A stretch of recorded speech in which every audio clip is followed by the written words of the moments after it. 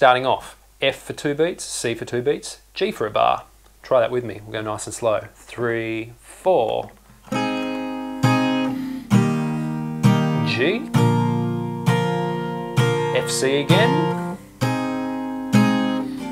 E minor, F. If I do that with the full rhythm, here's what we're going to get. Here we go. F, C, G to start. 3, 4.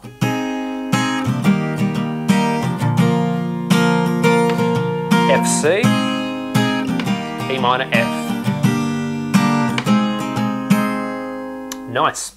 Second line, F, C. Yeah, you spotted it. It was coming up again. F, C, and then we get something a little funky. We get F for a single beat, G for a single beat, and then A minor for 2.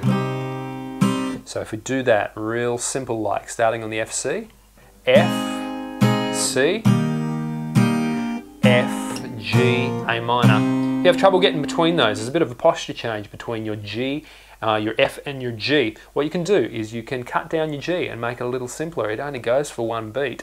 So just play with your bottom 2 strings there, or your bottom 4. The 2 of them are going to be open anyway. So in other words, take away your first and second fingers. I should have said that to start with. That's easier, isn't it? Instead of the full thing there. So F, G, there it is, just the bottom 2 fingers there. A minor helps you get between those up to speed. So that would look like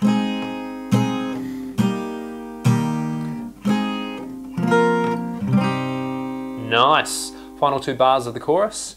F, C, D. Put it all together and what do you get? Here's what you get. Follow through on the sheet with me. Play along. We're going to do it up full speed. Here we go. 2, 3, 4.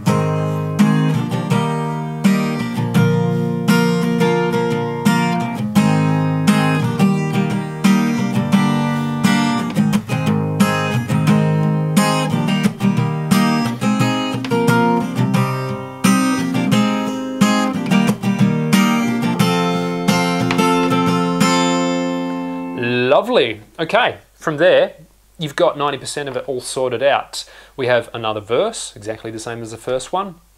From there, our next chorus is, it's all the same, apart from the last bar, and one little changeover. The second chord, instead of F, C, which we were doing continuously in the first one, we now start with F, A minor. Cool. And then the ending is G for 3 beats, A minor,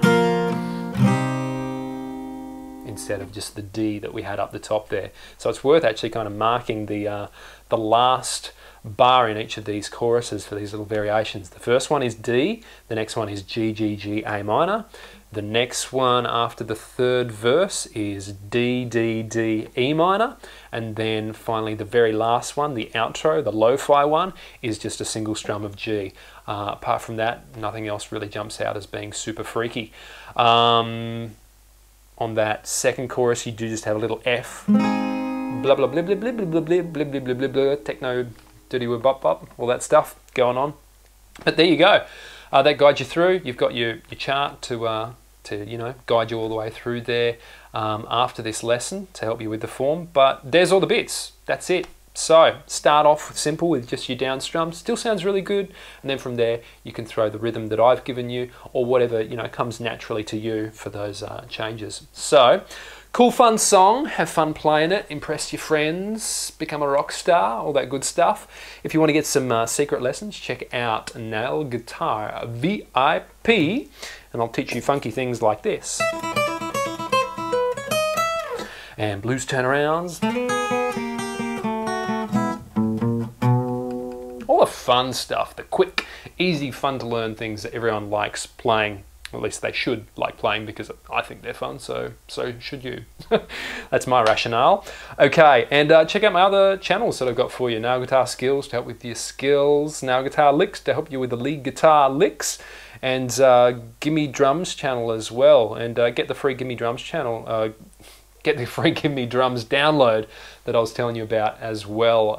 You know, get you playing rock solid. There's nothing like playing along with drums, and it's a freebie, so get that. And I'll catch you for another song lesson very, very soon. Sexy people, hit the like button and subscribe, so be one of those sexy people. Catch you soon. Check out the Nail Guitar channel to learn more songs. And check out my other channels for heaps of free guitar training videos. If you're on Facebook or Twitter, you can catch me there also.